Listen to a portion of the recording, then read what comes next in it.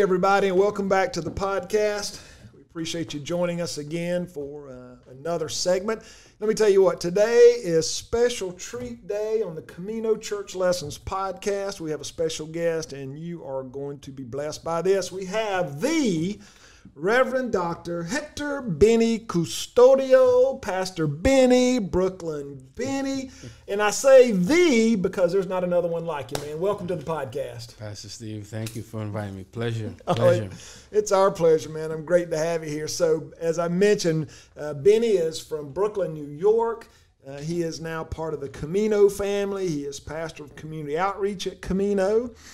He is married to Jenny, a beautiful wife. Who will be expecting relatively soon. Congratulations, my friend. Thank you. That is fantastic. Benny has his PhD in urban ministries. He achieved that at Andover Theological School, the first theological school. Is that correct? Yes, Andover Newton Theological School, the first theological school in this country. In this country, Andover, that's fantastic, which has now been merged into Yale Divinity School, sir. Right? So he brings a whole lot of theological heft to the conversation. He also brings a whole lot of real life experience. He is one of the 10 founding members of the New York Latin Kings street gang. So again, a unique and special individual, a brother that I have come to enjoy, learn to get to know, and love dearly for not only his faith, but his genuineness. So Benny, we are glad you are here, brother. Thank you. Pleasure having me. Pleasure being here. Absolutely. So we are finishing up a series on the epistles of John and Jude, and just kind of as a quick summary, when we were going through 1st, 2nd, 3rd John, of course, you're getting all these concepts about bad religion, Benny. 1st John covers a whole lot of topics about how John is wrestling with the Gnostics. You're familiar with the Gnostics? Absolutely. Yeah, and their belief that salvation's not really how you get to eternity. It's that special knowledge and all the things that go with that. We get into 2nd John, you get these concepts on bad teaching. 3rd John, bad leadership, which is both are still prevalent, unfortunately, in the church today, right? Yes, absolutely. Yeah. And then Jude gives us this theme of bad living. And so what I wanted to do is to kind of summarize and pull all this together. Is I wanted to bring Benny in, and I wanted to get his take on a few questions, things that we've wrestled with in the podcast, but some other thoughts that we may have and questions we may have. So, Benny, let's jump into it, buddy. So when we were talking about 2nd John, Benny, you get a whole lot of this concept of the grace, mercy, and peace we receive from God. And the idea is that we receive that, and it is our blessing, of course, but then we are to reproduce it for those around us. Now, from your background, can you talk a little bit about both of those, how you have benefited from the grace, mercy, and peace of God, and then what does that mean to you about how you show it to others? Pastor Steve, my perspective on grace and peace, the first thing that comes to my grace and mercy, the first thing that comes to my mind is in the gospel, in which there is a young man who has a huge debt and goes to the person that he owes, and the individual later forgives him from all his debt, but yet he, in his heart full of stone, goes to another person who owes him and doesn't forgive. And I remember that at one time I was told that I was an enemy of God. But had it not been for the grace of God, for the mercy of God, I would be here. Yet in my stage as being an enemy of God, God already saw the calling that he had in my life since the beginning of time and covered me with grace. My wife often says, if God had any favorites, you probably are one of them, because I don't know anybody in this world that God has shown so much mercy and so much grace. And the reason why she said that, because given you have already given a brief breakdown of where I come from, born and raised in East New York, first generation American from Dominican parents. East New York is actually the hood, what is considered the hood, and being one of the original founding members of one of the most feared gangs in New York City, you can imagine the type of lifestyle I led back in the days. But had it not been for God's grace and mercy, I would not be here alive today. And if there's anyone who knows about grace and mercy, I believe I'm the epitome of that. And when I understood that that the same grace and mercy that was bestowed upon us, we should bestow on other individuals, regardless of the race, creed, religion, or sexual preference. But we have to show the same grace and mercy God showed us. That's beautiful. So, for a lot of our listeners today, they're probably already easily picking up on a couple of things. And I'm just going to go ahead and say it because everything's on the table in this podcast, right, my brother? We're going to be honest about it. Bible says we're open and naked before the eyes of the Lord. Hold tight, I'm getting ready to get us naked. So here you are. You have real street credibility, having been part of the Latin Kings gang, right? You have gone through the battles. Yes. You spent, was it 20 years in prison? Yes, sir. 20 years in prison. For a crime you did not commit. Absolutely. Right? Murder in the second degree. Right, and you did not do that, and you were exonerated, is that correct? Not yet. I'm in the process of that. I was actually released on parole, but the victim's family, the victim's wife, the victim's mother, their children, they on their own volition visited me while I was in prison. The person who falsely accused me not only ended up being in the same prison where I was at, but right across the cell. Right. And that is the first time that I had to experience the art of forgiveness and show grace and mercy on this individual. But I didn't know at that time what had occurred behind the scenes. So I had two choices. Either the gangster part of me could have gotten away with it and murdered him in prison because he actually took and ripped me out of my family's hands. But the preacher side of me saw a lost soul. So as I sat down with the young man who happens to be Dominican, who happens to be a functioning illiterate, who couldn't read, he was arrested on the premise of having a traffic violation. So the corrupt precinct in 115, the 115th precinct in Corona on Northern Boulevard and 93rd Street, for those individuals who are familiar with New York, that was one of the worst and most corrupt precincts in that era at that time. They told him, if you sign this piece of paper and pay a fine, we'll let you go. He did not know that he was signing an affidavit stating that he had witnessed me commit said crime. Wow. Years later, during my trials, by the way, this is public knowledge. If you Google my name, if those of you, our audience, if they Google my name, my whole case will come up on Google and everything else that has, been attached to my name. The individual not only began seeking me, but during my trial, the family, what I didn't know is that the DA banned them from entering into my trial. I went through 3 trials. First trial was a mistrial. Second trial was a hung jury. The third trial, I began Monday. I was found guilty of murder in the second degree on Wednesday afternoon. Wow. Sentenced to 125 years to life. And during my time in prison, I had 2 options: either become bitter and die in prison, or educate myself and earn my freedom. I chose the latter. I went from a GED to a master's degree. I'm a proud graduate of the Yale Theological Seminary, class of 2007. But prior to that, immediately after I earned my GED, there was a program. They were offering a certificate for a certified paralegal certificate. And I earned my associate's degree and began litigating my own case. They gave me something that is called a modification of time. In layman terms means that, and this is public knowledge again, as I reiterate, at the discretion of the court, unquote, we're going to reduce your sentence from 125 years to life. They reduced it to 33 1/3. I continued submitting motions. I continued to bombard the courts, took it all the way to the highest court of the country, the United States Supreme Court. They gave me another modification of time. From 33 1/3, they reduced it to 22 years to life. From 22 years to life, they reduced it to 15. I ended up doing 20. So here's what happens, Pastor Steve.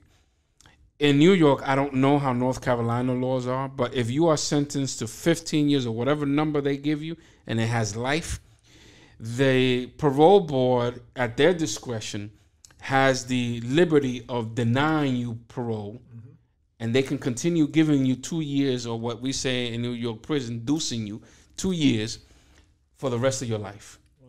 So you have 3 individuals that you sit before them who have a piece of paper stating the crime that you committed when you were X amount of years old, Now, after a certain amount of years, 10, 15, 20 years pass, you're not that same person that's written.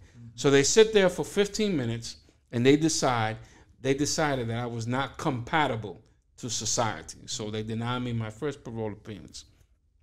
I went to my second, then on my third, I finally obtained my freedom.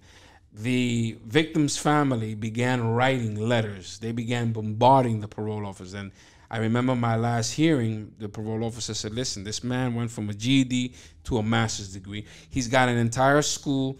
At that time, I had developed a good relationship with Andover Newton Theological School prior to them giving me a scholarship to earn my doctorate. So they wrote letters of support. The faculty, some of the students in school, the victim's family, the mother, the wife, they were all present when the crime was committed, December 16, 1991. And they stated, this man is innocent. We know, we seen the person who committed this crime, and this was not him. Right.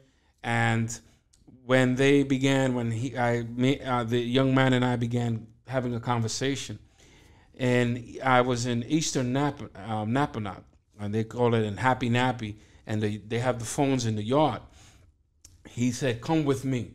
He got on the phone, called the victim's family, because he is the brother of the widow. I spoke with them over the phone. The following day, they came to visit me.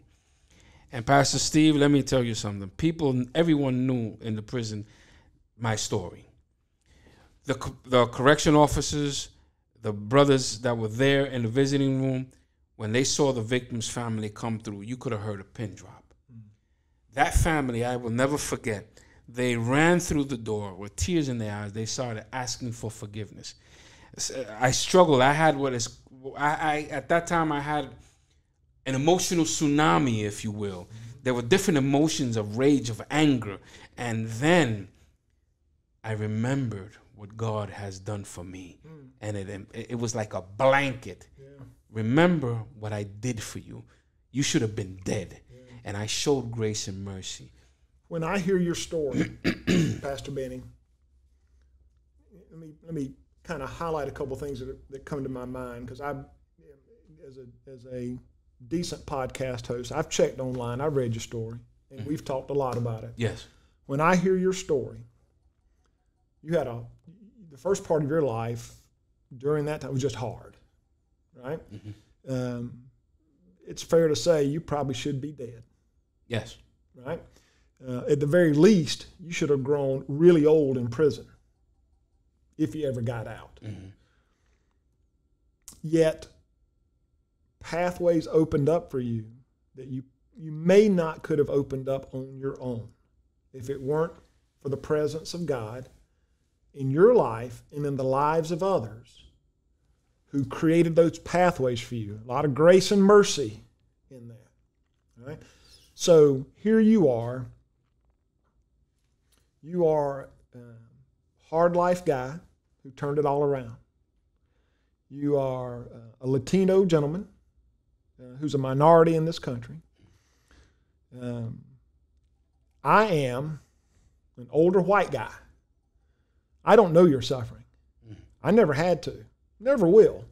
I've made my mistakes, but they're because of my bad decisions, not because of where I'm from, what I look like. I think, much like the story of the woman who anointed Jesus' feet, the harder your life has been, the more amazing grace and mercy are. Mm-hmm. When you felt that first moment, when you became a believer, and you began to see these things happen, can you describe what that felt like? I am going to have the privilege of turning 51 years old next month, July 12th to be exact. Okay, I had you much younger than that, by the way, in my head, but thank you for clarifying. Thank you. You have preserved well, my friend. Yes, sir. That's the grace and mercy of God. Amen. Amen. I may be a little bit uncomfortable to look at, but the grace and mercy of God has preserved me throughout all these years. I come from a background. My mother had me when she was 14 years old. My father is an ex-military man in my country. It has, up to date, I have to hear my mom say, I love you. I've never heard those words come out of her mouth. Wow. Her actions said otherwise, because she was one of the only individuals that was there for me during my incarceration. When everybody abandoned me, my mom stood by my side, and I praise God for that. Her and my little sister. Everybody else abandoned ship, even my dad. And my father has 18 children. I'm the only one who's named after him. My father and my mom, they were hardworking Dominican immigrants when they came to this country. My father fulfilled his responsibilities as a father when it concerns providing and protecting. But love, those words were non-existent, if you will. When I came to the feet of the cross, when I surrendered my life to Christ, when I allowed God to finally do his will in my life, that is the first time I experienced unconditional love. My daughter, may God bless her, who just blessed me with a granddaughter, and it has been the most wonderful blessing in the world. Now I am learning what love is. My wife, she says, you have a difficult time even telling your children I love you. And she's right. Those words, I have a problem with that, because given my background, given my upbringing, given where I was grown up in East New York, Brooklyn, and in prison, showing signs of affection and sentiments, it was a sign of weakness. But when I understood the plan of salvation, when I understood the death of Jesus Christ on the cross, when I began to hear that song, the Via Dolorosa, which describes and depicts the crucifixion of our Lord and Savior Jesus Christ, and I asked the brother, I said, he did that for me? Why would he do that for me? And that's when I first understood unconditional love. And that's when I first experienced his grace and mercy, when I found out that I should have been dead since my mother's womb. I'm half blind from one eye. My mom had an accident. She fell off the train, slipped off the train during a bad winter season. And from that time, the devil was hot on my heels, trying to take me out of the count. But God's grace, it reminds me of the story of Joseph, and the hand of God was with Joseph. And God was with Joseph. That's only grace and mercy. So I love that part of your story, Benny. And I want to get your reaction to this. You, at the moment of your salvation, felt the unconditional love of God. Yet, at times, as you have just said, it's difficult to always express that. Yes. I would suggest, and I want to hear it from you because you're going to have much more experience in this than me, I would suggest it is easier to express hate than it is to express love. And the only reason we can't express love is because God is love. It's easier to hate people and push them away than it is to draw them in. Is that your experience too, or no? Yes.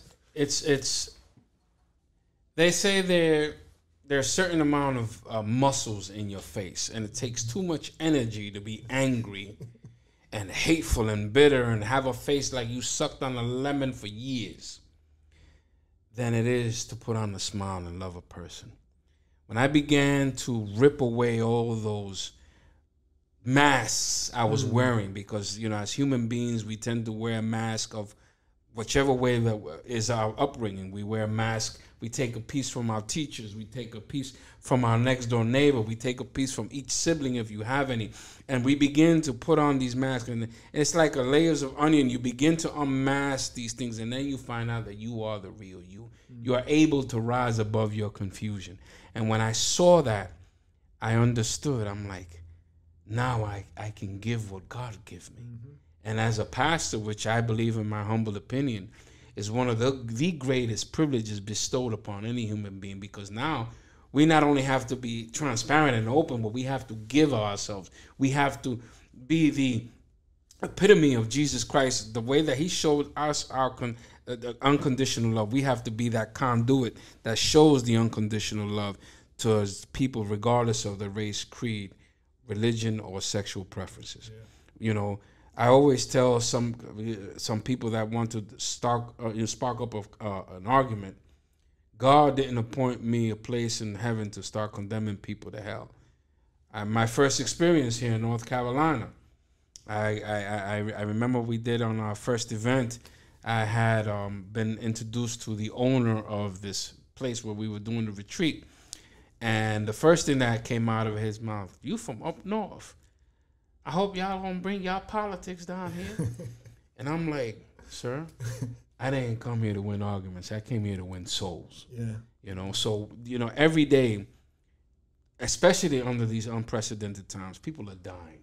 I don't have time to be angry, bitter, or argue with anybody. I have to show what God has shown me to other people, because there are people who are hurting. Mm-hmm.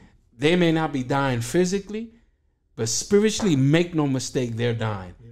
And who better than us to show the love of Christ to a broken and dying world? I think that fits in so well with especially the theology of John, but especially the theology of 1 John. I think that's fantastic.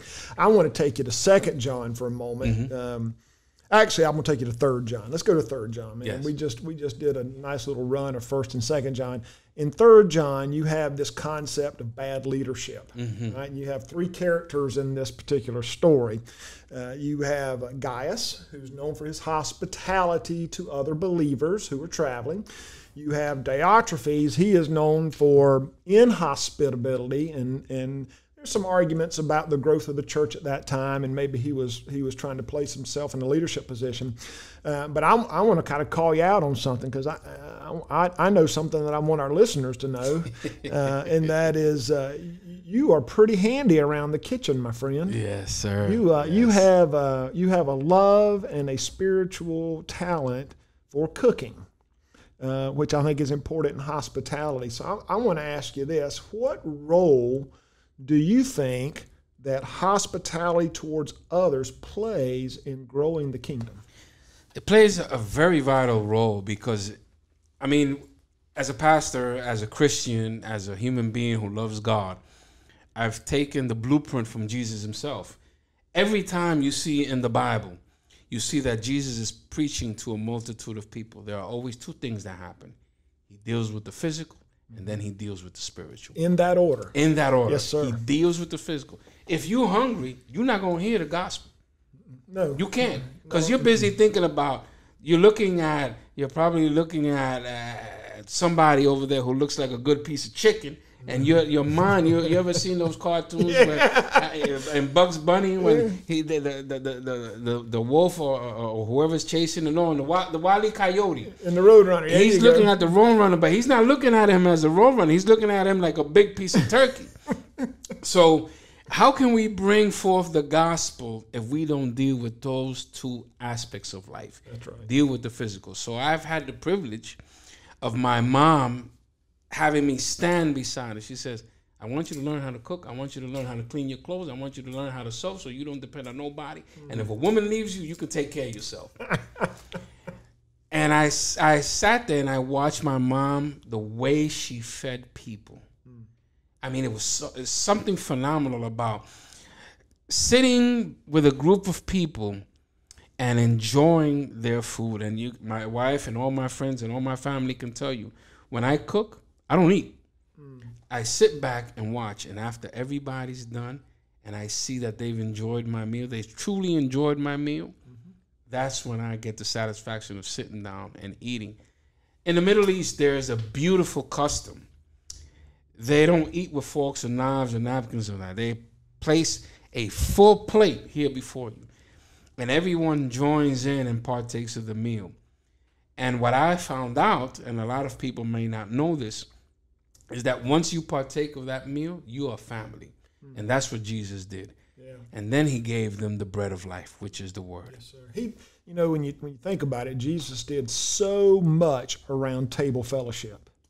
He is called out by the Pharisees and the scribes for eating with sinners, mm-hmm. and those who are marginalized, mm-hmm. but he chose, because everybody else is eating with people who lift them up in affluence. Mm-hmm. Jesus is eating with people that can't help him at all, right? He's given him himself. And I'm going to, if you don't mind, I'm going to take us back to the Gospels for a minute, because I love what you're talking about with food and how it uses. I want to remind you of the story of Peter when Jesus is headed to the cross, right?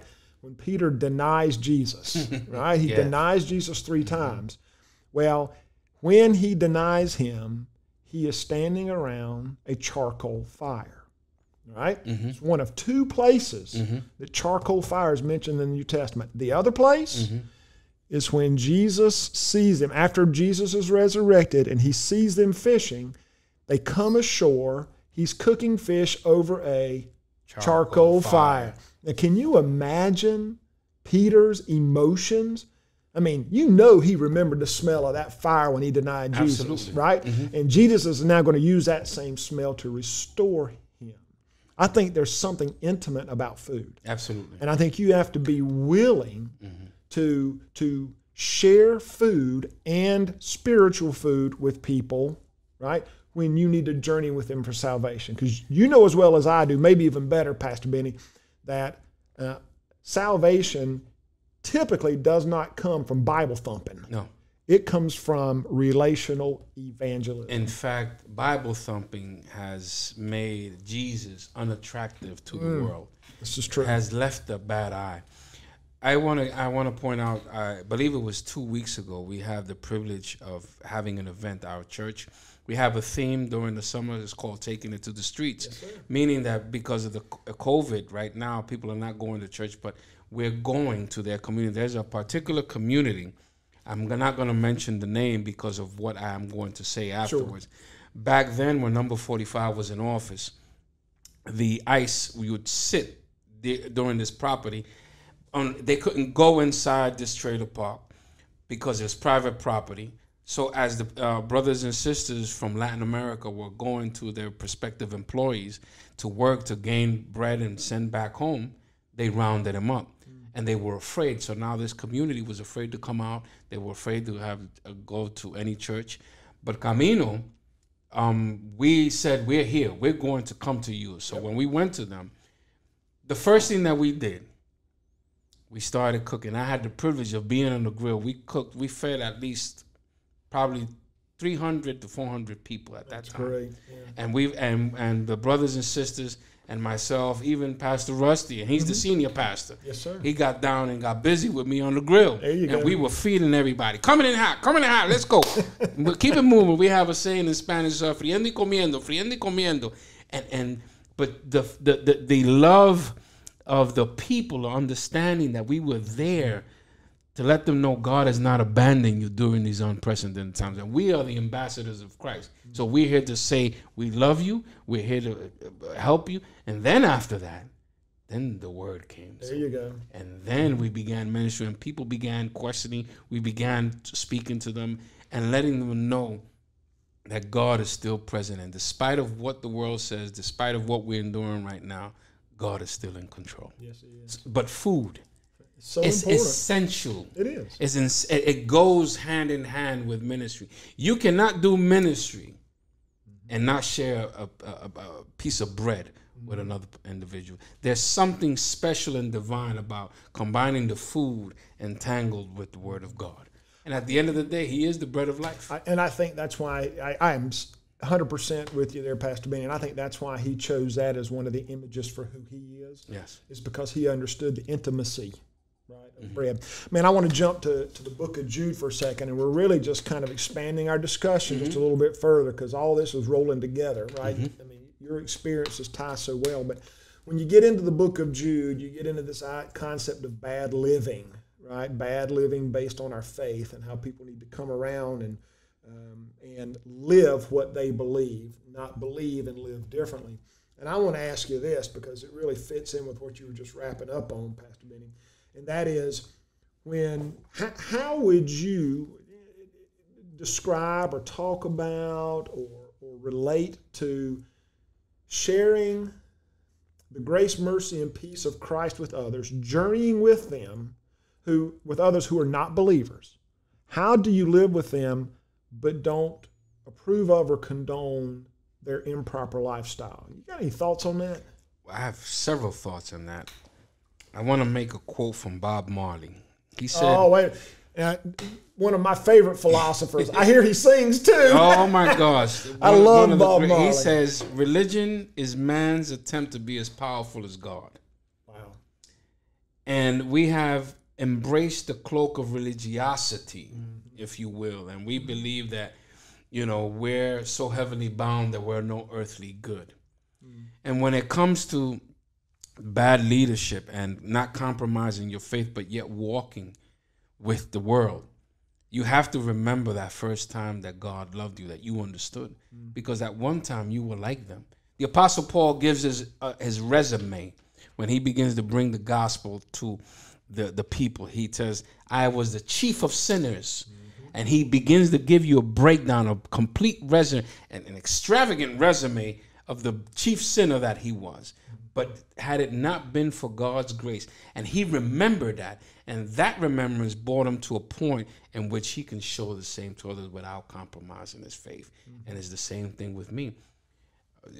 A person asked me the other day, what is your stand on X, Y, and Z? I said, I've been an adulterer. I've been a fornicator. I've been a drunkard. I've been a liar. I've been a thief. I've been all of those things. And yet, I have no reason to judge anyone and look at them differently. Because on the seventh day, when God rested, when he created the world in 6 days, rested on the seventh day, he said everything was good. Good. Yep. Our problem is that we're good. I wholeheartedly believe that we're good people that make bad choices. But because of our bad choices, does not define us who we are in the eyes of God. And it shouldn't define us in the eyes of those of us who claim Christ rules and abides in our heart. We have no reason. God didn't appoint us to be judge and jury to condemn anyone. Right. And we should always remember our humble beginnings, how God saved us when we were described as enemies of God. And that is bad leadership. Once, you have churches and certain people and certain pastors or certain members of church who believe that because they have received Christ, I've arrived to that plateau. No, Jesus was never like that. In fact, Jesus was humble, and he humbled himself and came here to serve and not be served. Absolutely. Yeah, that's just the beginning of your journey, right? Yes, sir. And I think your reference to Paul is great because, Paul said, be in the world, not of the world, right? Paul never walked away from journeying with whomever was around him. But he also did not go back to his old ways that were founded on worldly values and priorities. Right? And you alluded to this earlier. Life's priorities for believers is God is first, and then he'll take care of everything else. We don't have to have 10 priorities. We got one. That's it. God orders everything else. Absolutely. Right? I love it. I think it's beautiful, man, and I appreciate what you bring to the table because as we talked about earlier, you have lived a life so far and will continue to live a life that allows you to have a perspective that is unique, right? I can't have that perspective. My journey's different than yours. And I love hearing your story and your journey and how you truly can't help but to love the people around you because God couldn't help but to love you.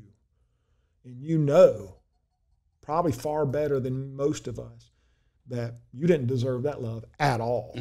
I didn't. None of us do. Nope. But you know it in your gut. You know what I'm saying?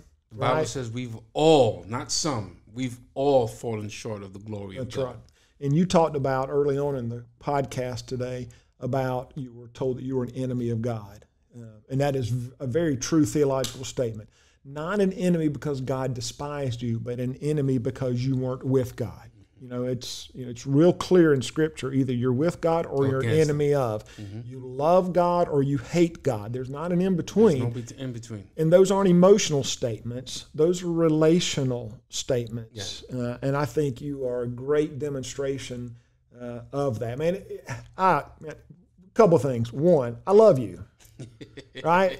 And I love you because of who you are, but I love you mostly because you are a child of the King. Yes, sir. And your ministry is so great. I want to go ahead and say now, I want you back sometime, man. We're going to be doing some other stuff. I think you can plug in real well. I'd love to have you back on the podcast. Pastor, it will be my privilege to be here. Fantastic. So thank you, Pastor Benny. Let me end it as formally as I started. Thank you, Reverend Dr. Hector Benny Custodio, Pastor Benny, Brooklyn Benny. It has been fantastic having you. Everybody, look, we've wrapped up this series, and like I told you, today was a treat. What a great way to wrap up the study of the epistles of John and Jude. Next, we're jumping into the parables of Jesus. What a great series that's going to be, because Jesus did so much and taught so much through those parables, and they are still so valuable today. So we'll have some great guests on that round too. Looking forward to it. Until we see you again, stay in the Word. Let's keep this journey going. Thanks a lot.